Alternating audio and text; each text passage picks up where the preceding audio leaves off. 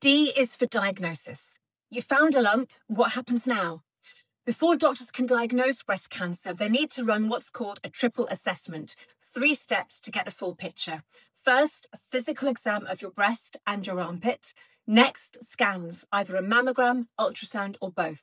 And finally, a small tissue sample called a biopsy is taken and examined under a microscope. Now, for most women, these 3 steps are enough to say, yes, this is breast cancer, and even tell us what type, stage, and grade it is. And we'll cover those details later this month.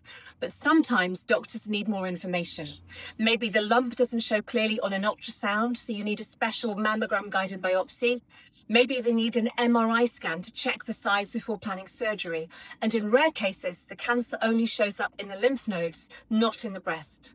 If you're called back for more tests, it doesn't always mean that things are worse. It just means your team is making absolutely sure before they start treatment that they know what they're dealing with. Because once we have a clear diagnosis, the treatment can begin.